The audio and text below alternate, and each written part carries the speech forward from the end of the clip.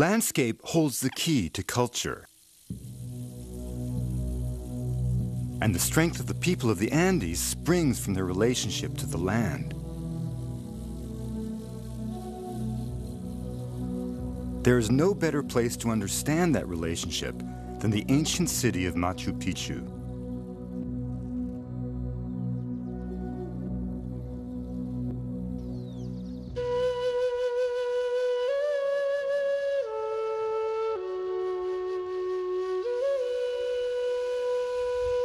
When Machu Picchu was discovered in 1911 by Hiram Bingham, it was famously described as a lost city. In truth, Machu Picchu was always an integral part of the Incan Empire, clearly linked to the entire network of roads that reached back to Cusco and extended for 22,000 kilometers, binding together the longest empire ever forged in the Americas. Built on a strategic spur high above the Urubamba River, it guarded the approaches to the Sacred Valley, while at the same time dominating the eastern lowlands, source of coca, medicinal plants, and shamanic inspiration. But this is just the beginning of the story of Machu Picchu. Some of these buildings are so well made, the foundations are so good and the carvings and so on that we're seeing, that it's clear that at least part of the population here, or part of the buildings at least, were used for the Inca nobility. We know that Machu Picchu was designed from the start with a single architectural plan, a plan itself conceived within the framework of Incan cosmology and rooted in ancient notions of sacred geography. Once you get those kind of concepts being built into your head, you come to a place and instead of looking just at the stones, the first thing I do is I look at what's around. And once you have that kind of mindset, frankly, it's not too hard to all of a sudden start to notice that there are these certain alignments taking place. When you climb some trail like this to Huayna Picchu, you begin to get a sense of what it was like to...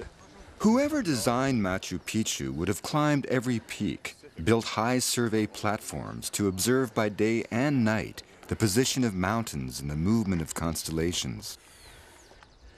It's not just like this is sort of a mental Lego kind of game here, an intellectual game, because all of that has its practical consequences, because these are the deities that control the climate, fertility of land, livestock. So you get all of that in there, trade, growing of coca, you name it. Anything that's a vital part of Inca life is affected by these great mountain deities and sacred parts of the landscape.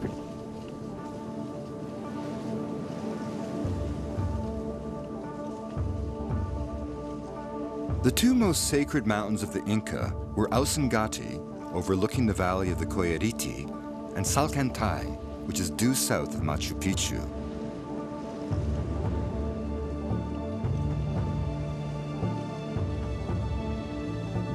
The actual Apu of Machu Picchu is Huayna Picchu, the iconic Sugarloaf Peak which dominates the site. The sacred center of Machu Picchu is the Intihuatana, a curious carved stone that was called by Bingham the hitching post of the sun. Johann Reinhard was the first to notice that the Intihuatana echoed the shape of Huayna Picchu. Yeah, what drew my attention initially was this play of light on the Intihuatana, the stone, exactly replicating the play of light on the Huayna Picchu, the sacred peak that is due north. And the interesting thing here is that the alignment that continues on due south with this carved stone is in the direction of Salcantay, the major sacred peak of the entire region. Johann realized that Huayna Picchu, the Intihuatana, and Salcantay were configured in a perfect north-south alignment. But he also noticed that when the Southern Cross rose to its highest point in the sky, it sat directly over the summit of Salcantay. The Southern Cross, enveloped by the Milky Way, was one of the most important constellations to the Inca. And this revelation brought Johann right back to the Urubamba River, which to the Inca was the earthly equivalent of the Milky Way. Like a serpent, the Urubamba embraces Machu Picchu on its run to the Amazon.